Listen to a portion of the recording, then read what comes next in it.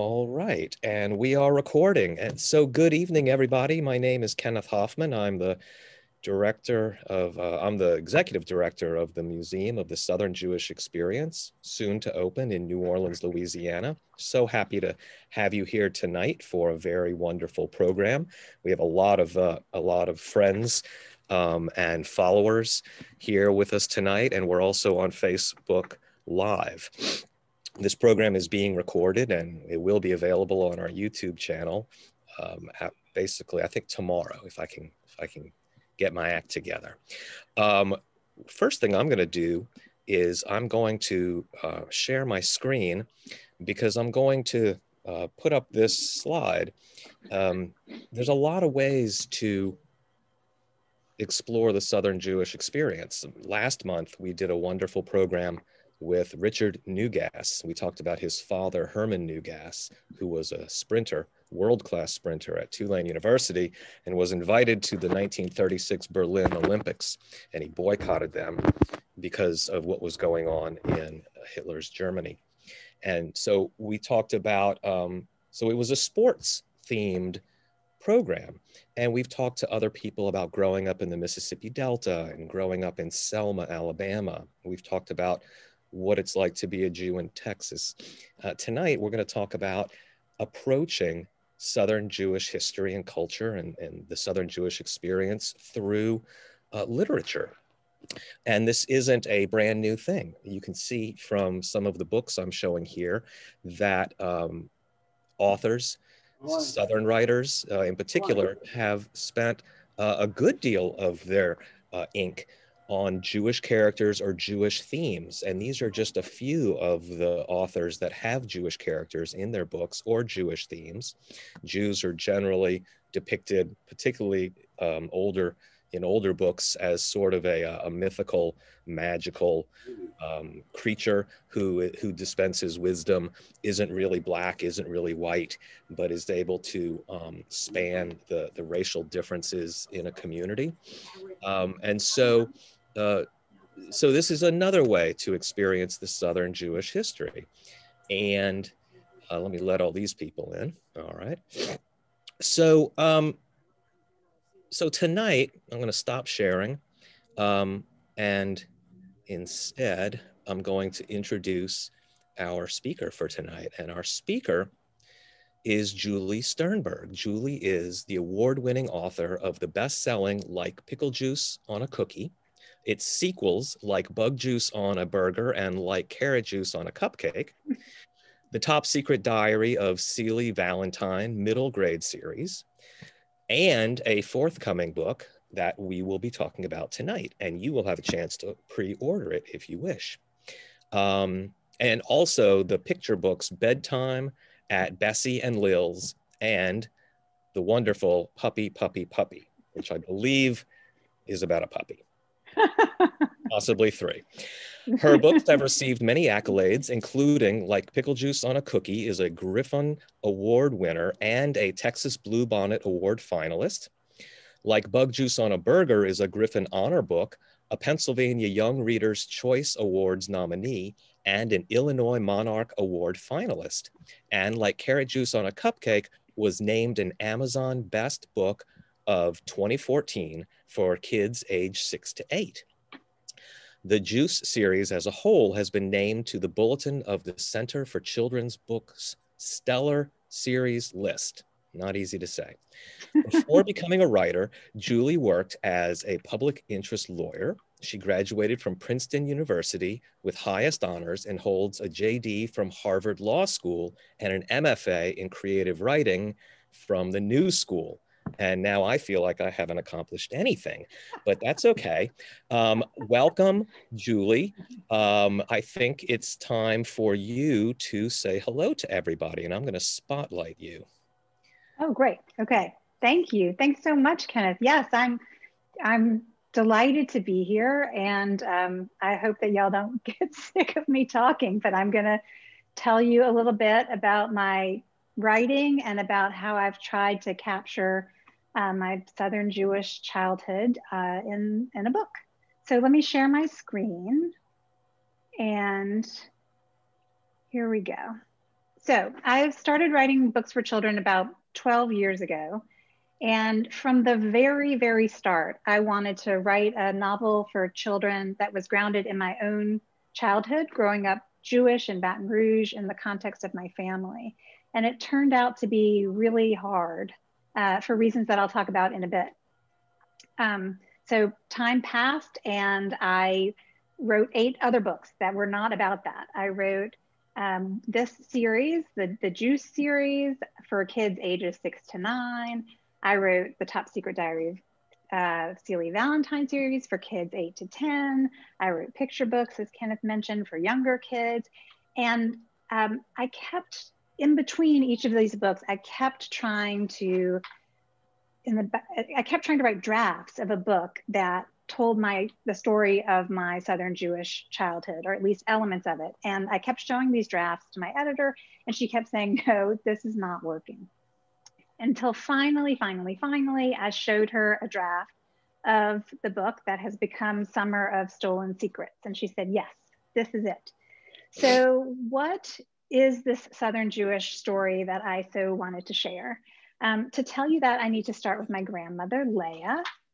This is a picture of Leah, and I don't know if you can tell from these pictures alone, but Leah is a tough customer. She was always a tough customer. None of her grandchildren called her Granny or Gram or anything warm and cuddly like that. She did not want that, and it would not have fit her. She wanted to be called Leah by us, and we called her Leah our entire lives, her entire life.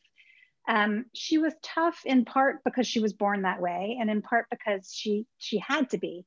She was born in Germany in 1904, and in the early 1930s, when the Nazis came to power, she was married and she had 2 young Jewish children. And the Nazis immediately put the family's livelihood at stake. So Leah and her husband, Eric, my grandfather, ran the Sternberg family store in Aurich, Germany. And this was a little town in Germany, but they had their store, and Leah's side of the family, the Knorrs, had their store on the other side of Aurich. So there were these 2 stores. And the Nazis immediately set about trying to put these stores out of business. And you can see actually in this photograph, this is a photograph of a truck that's parked outside of the Knorr store, Leah's side of the family store. And it says, do not shop in Jewish stores. That's what this says. And you can kind of see faintly over here, that is an SS officer, a Nazi officer, and that is a guard dog. And they are there to try to prevent people from going into the store and shopping. So one day in this same year, 1933, Leah went to go pick up my Uncle Joe, who at the time was only in kindergarten. At the time, it was just Uncle Joe and Aunt Enza were my aunt and uncle were born. And Uncle Joe was 5 and Enza was only 3. And so Leah went to go pick up Uncle Joe in kindergarten, and she got to the school and she looked around the schoolyard, and all of the little kids were throwing rocks, and she thought it was some kind of game. She just thought it was weird, and she didn't see Joseph. And then she realized that the kids were saying Jew, and throwing rocks at 5-year-old Joseph in the kindergarten schoolyard. And she saw that the teacher was standing arms crossed, leaning against the fence, watching and doing nothing. So she took him home, did not take him back to school. And around the same time, the public schools in Germany, most of them were closed to Jewish kids. And Eric and Leah decided, that's it. Like, this is not our country anymore. And at the time, the Nazis were letting Jews leave. They hadn't stopped letting Jews leave yet, but they wouldn't let Jews leave with their money. And so Eric and Leah had to try to figure out a way to violate the law and smuggle their money out of Germany so that they could have their life savings when they moved. And so they took all these various different steps to try to get their money into Holland, where they had relatives, and they could set up a Dutch account. And they took all sorts of dangerous steps. First, Eric tried bringing the money onto a train, and he had it on his person, and he would hide it behind radiators so that when the SS guards came onto at checkpoints, he wouldn't have it on him. But then he had to leave it one night on the train behind a radiator because someone came on who knew him and he was afraid of being exposed. And so he had to go at midnight with this Dutch relative to the train yard where the train was parked and like do this break-in of the train and get his money. So after that, they thought this is not going to work. So they tried hiding the money in his shoes, but you can't hide a lot of money in shoes. So that didn't work. And then they tried sewing it into these hides, animal hides, that they would send out of Germany as part of their business because the hides were really stinky. And they figured the Nazis won't check too carefully in these stinky animal hides. But that also was, everything was too slow. And finally, they figured out some crafty accounting that allowed them to get the money out using their relationship with their cousins. And they got their savings into this Dutch account, finally. And so they decided that it was time to go. But meanwhile, much to their surprise, they had a third child, my father. Leah thought that she had had a hysterectomy. She was told by the doctor that she had had a hysterectomy, but apparently not, you know. So my father was born in July 1935, and Eric decided to leave, you know, he needed to go. They decided that he would go, Eric would go to the United States and set up a business, leaving Leah in Nazi Germany with a 5-year-old, a 7-year-old, and a 6-month-old on her own. And they had moved out of the house that they were living in because it was too dangerous to be in this freestanding house. They moved into this little apartment above their store because they hoped to be invisible, basically, there. So Eric goes to the United States, and first he stops in Philadelphia. He's like, I'll go to Philadelphia. He had an uncle there who had an animal fur and hide business, but the uncle put him to business salting the hides. So you have to understand what that means. Like, you've taken the skins off of an animal. So the person who's salting it has to clean like the blood and the fat off the hide and then salt it so they don't get all shriveled up. Well, Eric did not enjoy that. So he left Philadelphia and he went to Jackson, Mississippi, where his brother, who he hadn't seen in 30 years before, this brother had been sent by their parents to America to try to make it in America. He hadn't seen him for 30 years. He arrives in Jackson, Mississippi, and the brother had a pecan farm. Well, it turns out Eric did not enjoy being a farmer in Jackson, Mississippi either. So he writes Leah and he says, I'm done. I'm coming back. I can't set up a business here. I don't like it here. I want to come home. I'm homesick. Well, meanwhile, Leah has seen a Jewish neighbor shot in the street and killed by Nazis for no reason in front of her. She has seen the father of Frances. Heidi, you said you're related to Frances. Well, Frances was this beautiful blonde child, like a 13-year-old girl. And her father, who is Leah's brother-in-law, her father was biking and hugged Frances on his way to his store. And because Frances was blonde and looked Aryan, he did not, he looked Jewish. He was chastised by a Christian woman and later pistol whipped by the Nazis because they assumed that he was hugging an Aryan girl. So Leah is seeing this happen. She's seeing thugs and gangs walking the streets of Germany, singing songs about murdering Jews. And she says, you can't come back. Like, do not come back. Find a business, make it happen, and send for us.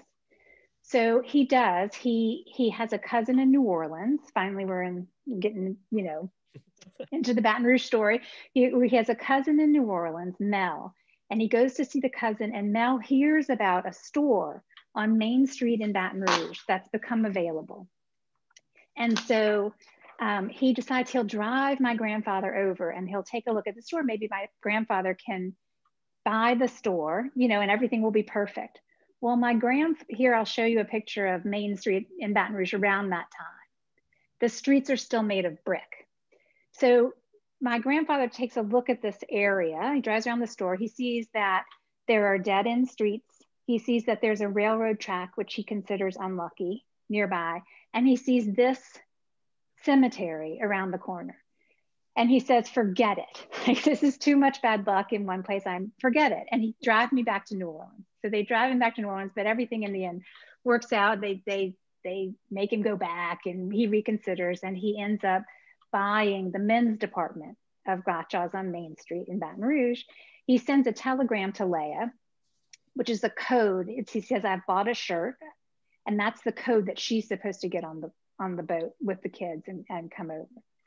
Well, if you remember no other story about Leah than this, just remember this one. She has, again, a 7-year-old, a 5-year-old, well, I guess they're older now, but 3 very young children. My dad is only 18 months at this point. She gets on the ship to sail away from the Nazis to freedom in America. The Nazis follow her on the boat, on the ship, and they empty her trunk and they break apart. They make a big mess. They're searching for money. They're searching for, maybe she's hiding something. They make a big mess of all her stuff, and they take her into the bathroom, and they make her put a foot up on the toilet, and they search her for diamonds and money. And then they turn to leave, and she's on the cusp of escape, right? With these 3 kids. And she says to them, she points to the mess that they have made. And she says to them, you made the mess, you clean it up. And they did. The Nazis repacked her suitcases. So then she comes to America, and Eric says, I have spent every penny of that savings that we smuggled out on the store. You can buy a mop or you can buy a broom, but you can't have both. So they have no money left. They have so little money that they can't buy new clothes for the kids.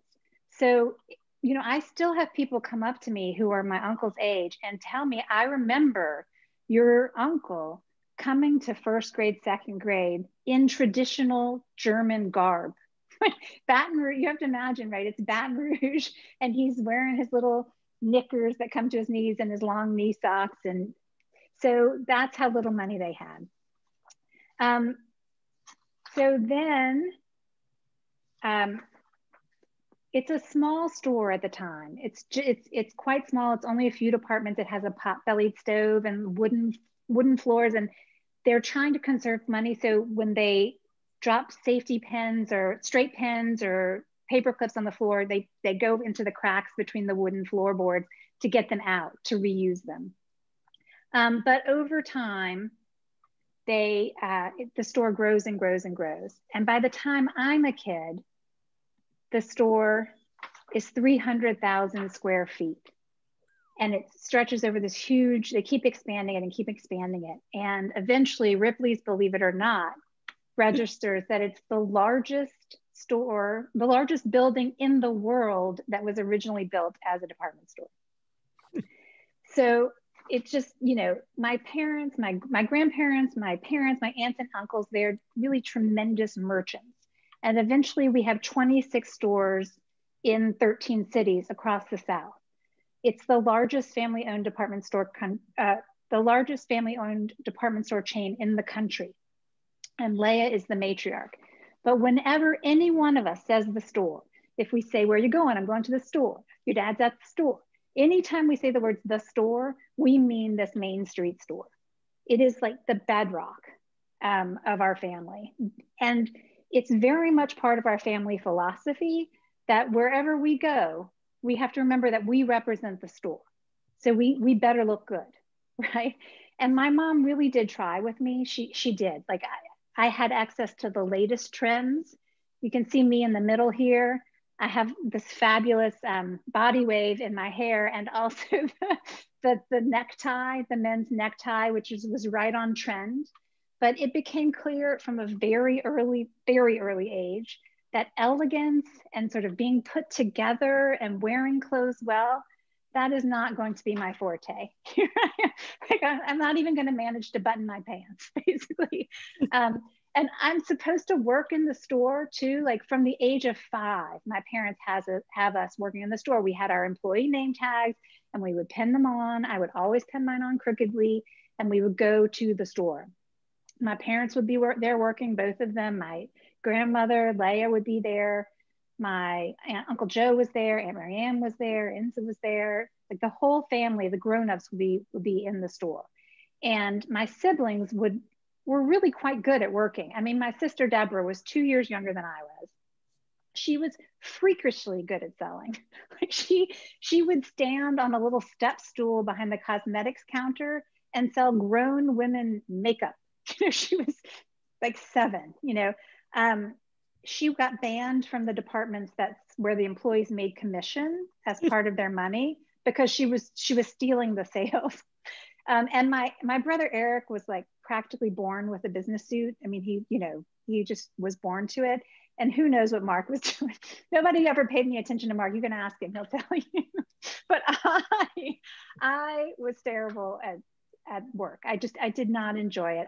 I was too introverted to sell, and I was terrible at straightening. You can take a look at this picture. I mean, this child is not going to be good at straightening. But I'd like to explore the hidden spaces in the store, like the stock rooms and the shoe department behind that curtain, behind the desk. And we had this wobbly ramp behind the cafeteria that like overlooked these cages of merchandise. I loved that part of the store. And every single Saturday when I was supposed to be working, I ended up in the back corner of the books department reading.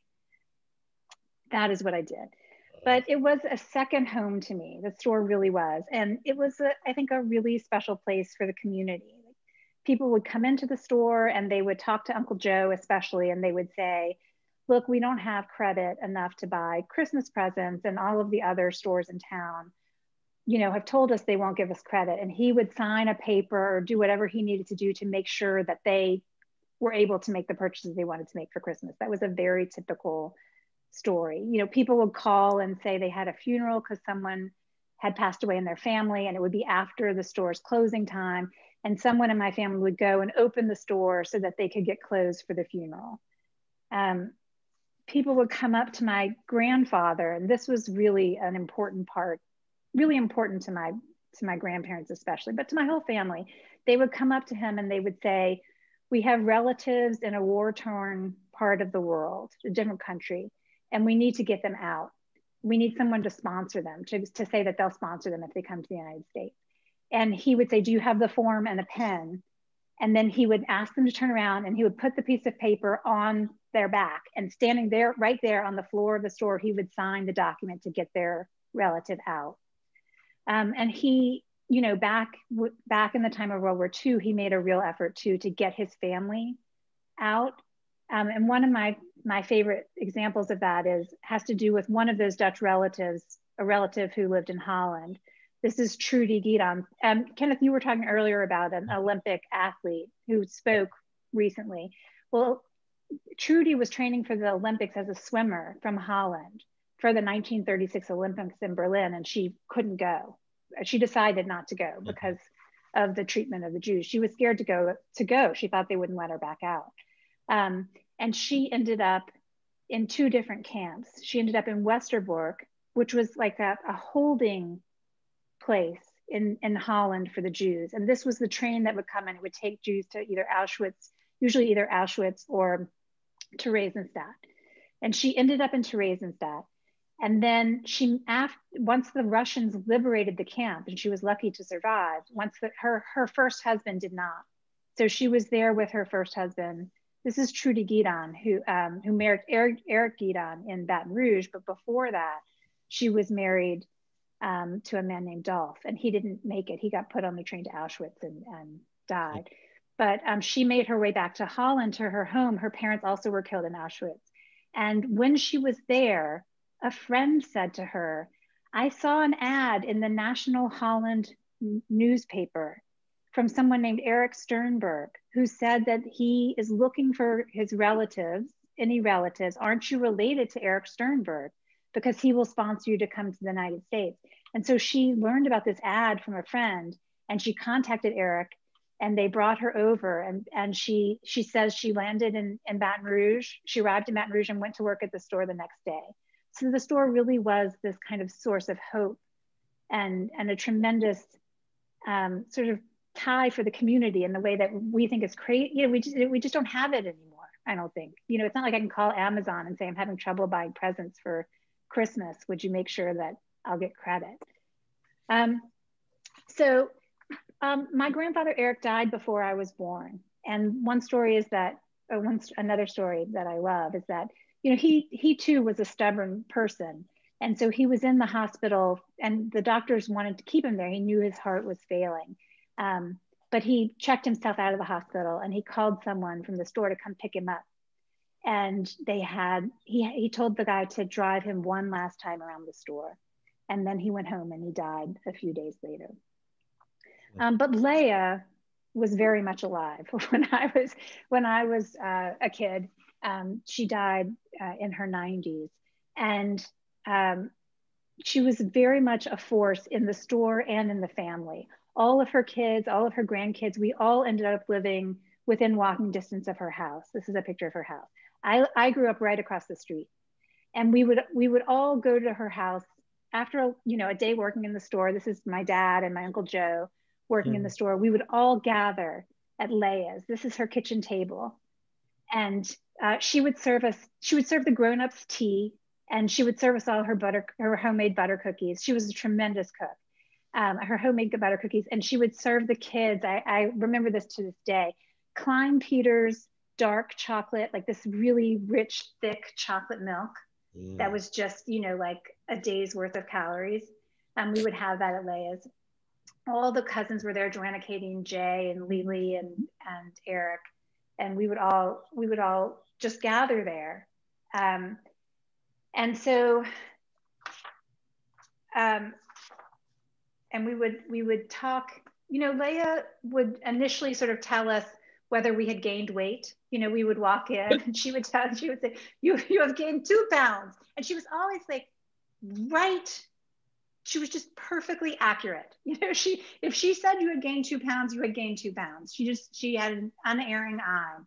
And she would tell you, your mother should not have bought you that dress. It does not suit you. Don't wear it.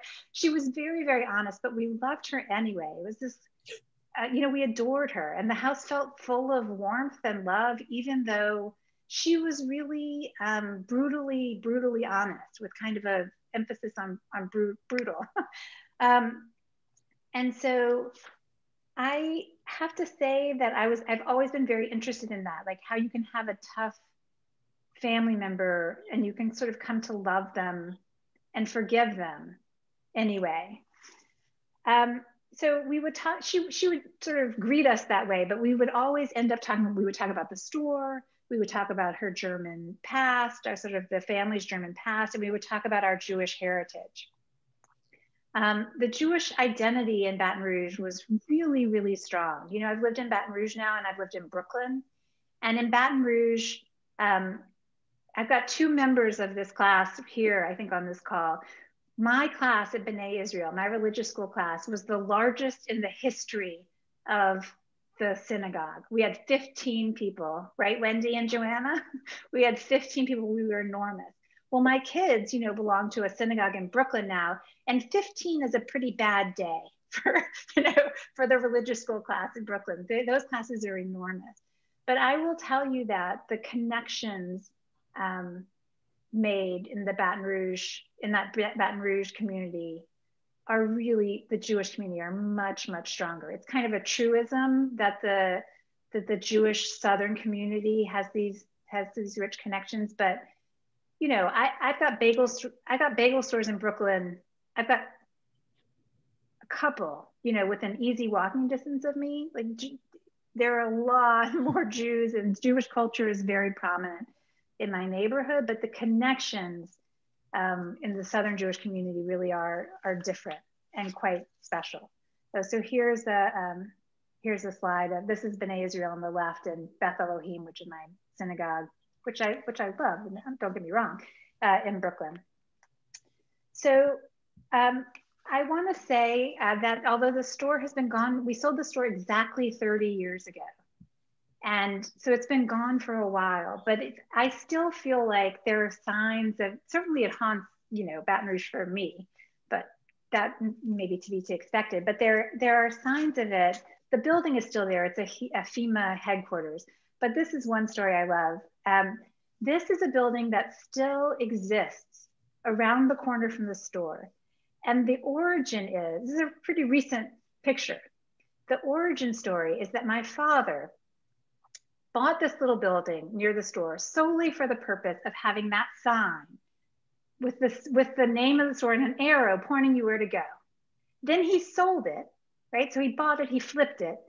And in the contract for the sale, he required that they keep the sign.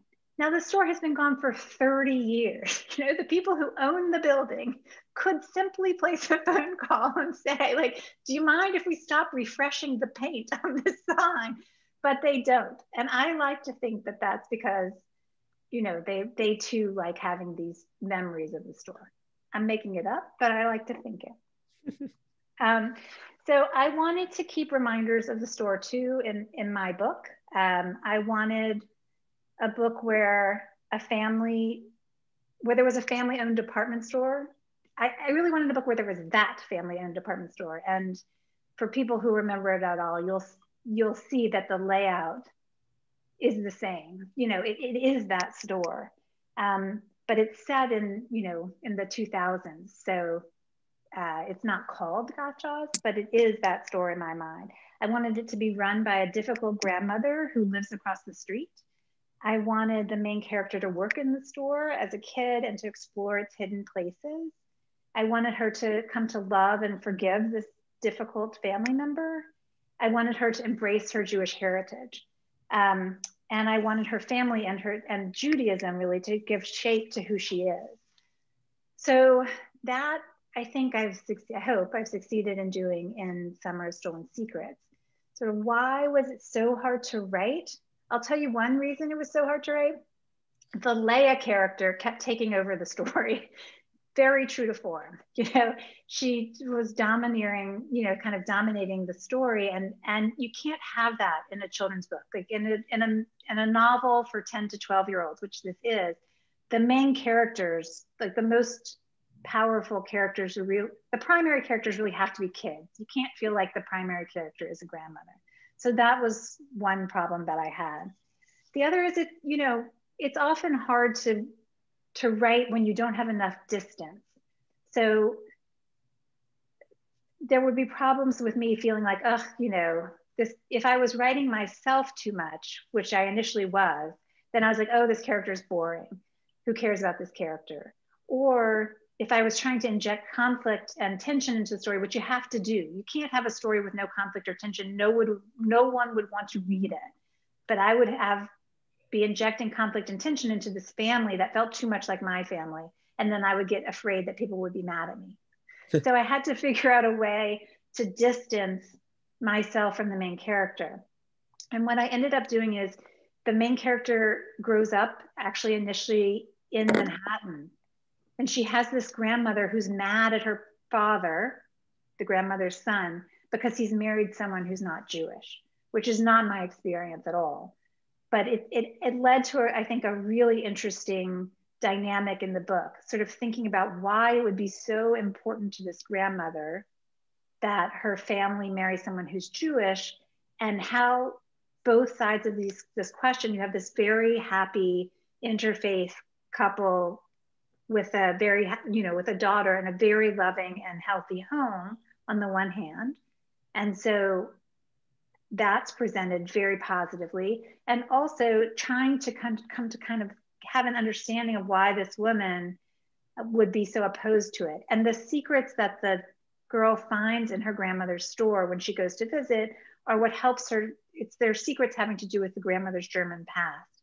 And they help her to understand what happened in Germany has made this view of who her child should marry and the continuation of the Jewish faith so important to the grandmother. So, and by the end of the book, they all have to come to an agreement, and the daughter, the main character, is able to heal them because of these secrets that she finds. She heals the family. So I also just want to say really quickly, if you want to know more about any of the details of the past, the German family history, and also the store's history, my dad has written this nonfiction account that would tell you more. Okay, I'm going to stop sharing now. Oh no, should I stop sharing? There's a little more, Kenneth. Well, I'm going to, stop sharing. but Okay. I'll ask you to start sharing again in a minute.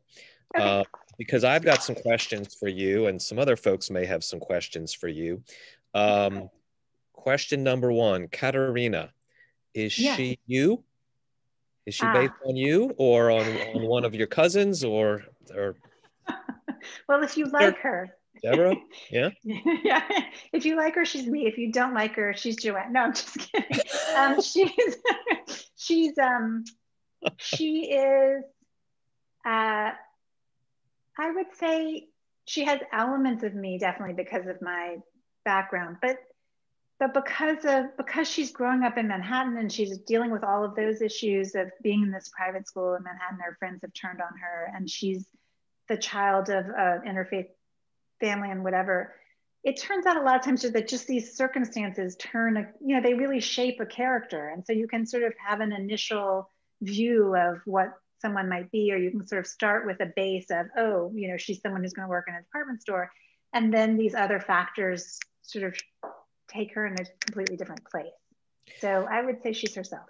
Yeah. Okay, good. I have one more question, and then I Yeah. want to hear from some of the other folks who may have questions for you. And that is, at the Museum of the Southern Jewish Experience, we like to say you don't have to be Southern and you don't have to be Jewish to come and visit us once we open and get something out of the experience, learn something about the South, learn something about America, learn something about yourself. Um, and it's really important to us that that's what happens, because we're not going to survive off of Southern Jews coming in the store, into the museum only. Who is this book for? Oh, And that's a great question. Yeah. what do you hope that the young readers and maybe their parents who may be reading along with them, you get out of this book? Yeah. Well, I mean, I have reached out to every Baton Rouge fourth and fifth grade, the librarians at every school in Baton Rouge that I can find information on, because I would love for every Baton Rouge kid to read a book that's set in their hometown, about a kid who's growing up in their hometown, with a very small slice, but a slice nonetheless of Baton Rouge history. And great if they learn a little bit about Judaism and about the Holocaust. And so I would love that. So I'm focusing on that in part. I'm focusing on Southern Jewish, avenues to reach people in that community as well. And then I just hope people, I'm reaching out also to educators with whom I've had some kind of connection over the years because of my other books. And I'm hoping that if people like my writing, they'll like this story. I think it's a great story. I mean, I try to read, as I'm sure everyone does, about all different kinds of folks from different backgrounds, and all the better if they're different from me and I can empathize with them and relate to them in some ways and learn something in others. So Robin, thank you. That was a great answer. Robin is asking, why was the store called Goudchaux's instead of Sternberg's? Oh, that's a great question. And the difference, of course, the difference is you. And maybe Hans or Donna may want to chime in with an answer. Sure. I can see them there. Why was the store Goudchaux's? Because the Goudchaux family of Baton Rouge, with a U, founded the store in 1904. 1907. See, we're never on the same page. 1907. And when Mr. Sternberg came to Baton Rouge on his first trip and left because of the cemetery and the railroad tracks, the Goudchaux family desperately wanted to sell the store, and they came after him in New Orleans and brought him back. And by the way, he couldn't speak a word of English at that point. He was studying English at night. And they brought him back and they made a deal. And they kept the name Goudchaux's, which was the original name of the department store. Was there ever a thought to change it to Sternberg's? No, I don't, not that I know of. I don't think so. Well, that's not true.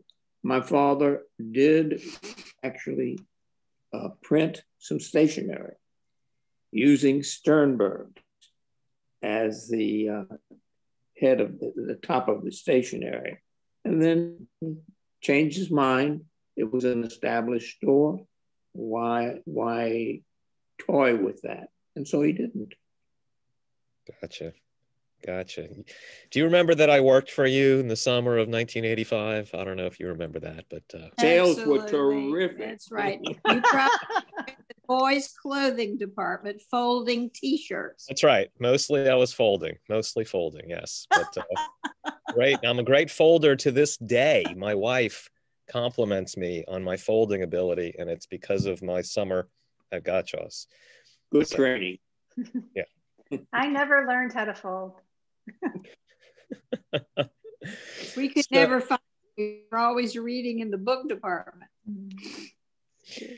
So there's something else that I just wanted to for I guess maybe Hans or Donna to I remember getting, was it dimes? Was it a dime for every A or a nickel? Later it was a dime. Inflation, yes. Yeah, tell everybody about that special offering y'all did. It was a little unique, not totally unique, but in Baton Rouge we started giving a nickel for every A on a child's report card, and it took off. The kids would once they got their report cards, they had to come to Goudchaux and get their nickel. Now remember, this was when you could buy Coca-Cola for a nickel. Mm-hmm. You could ride the streetcar or the bus for a nickel. So a nickel meant something. Go to a movie. You could go to a movie for a dime. Well, and get a bag of pop. A Coke was a nickel at the store for a lot longer than it was a nickel elsewhere. Mm-hmm. That's right. Yeah. It was a reputation maker. And we used to have people come in, they were having a party that weekend, they would fill up with all of our nickel Coca-Colas, which were low cost. But we let them have all the Coca-Colas, a nickel that we had.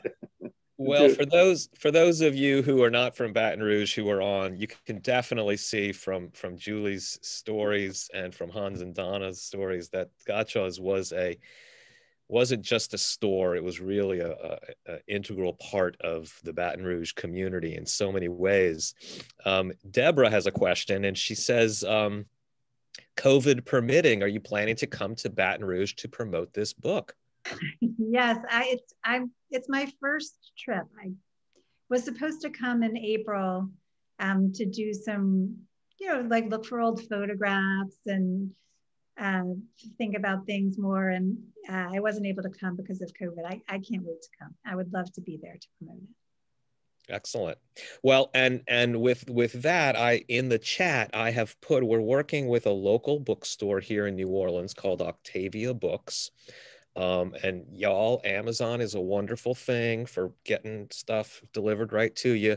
But anytime you can support a local bookstore, I definitely encourage you to do that. So Octavia is accepting pre-orders for the book. The book's coming out when, Julie? Not until May 11th.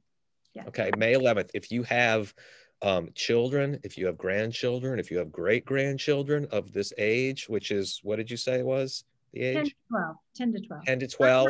9 to 12. Yeah. What a great thing would be to get that book. And Julie has even said she will do a little inscription in the book for you, as long as it's not like another novel.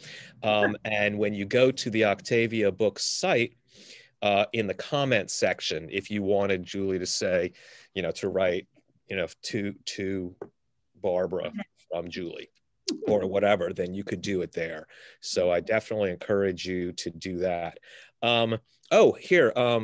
Carol has a question, and she is asking, I guess either you, Julie, or your folks, what is the connection to Maison Blanche? So a little more store history. Take it away. So in the early 1980s, we bought the four Maison Blanche stores in New Orleans. So the whole store chain became Goudchaux Maison Blanche. Gotcha. Hope Very I got good. that right. Yeah. Okay. Yep. Will you share again the PowerPoint so that I can show these last couple of slides? Yeah. Do you want me to go to the next one?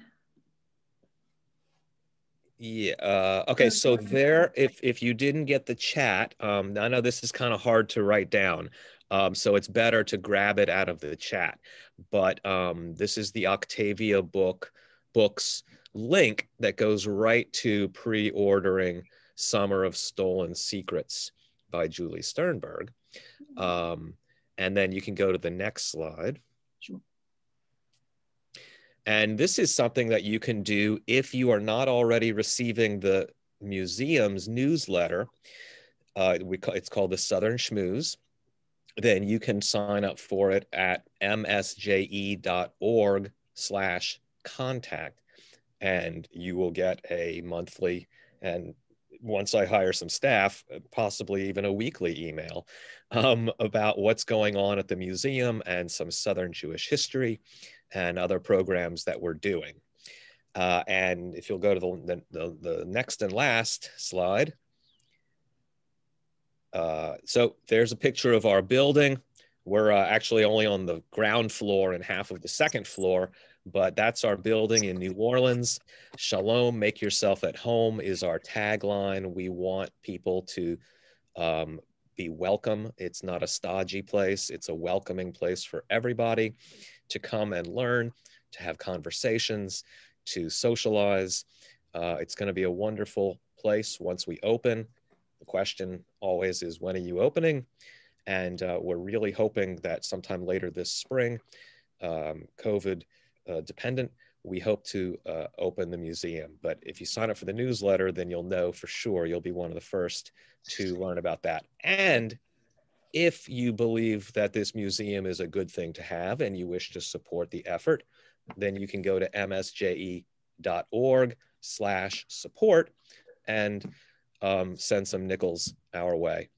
Maybe dimes now because of inflation. Okay, so you can stop sharing now, Julie. And whoa. What happened? I'm not sure who, there you go. Well, this has been wonderful.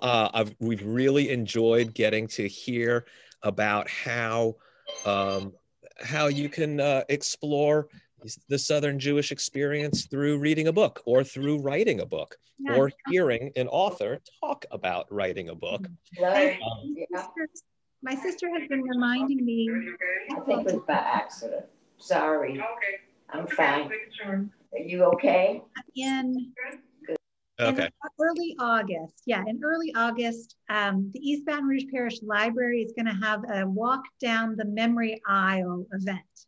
So it'll both commemorate just the, Goudchaux and also the book. And if you have any store memorabilia or store memories that you want to bring, it'll be really, I think it's going to be really fun. So again, COVID permitting, I'll be there at the East Baton Rouge Parish Library. I believe it's August.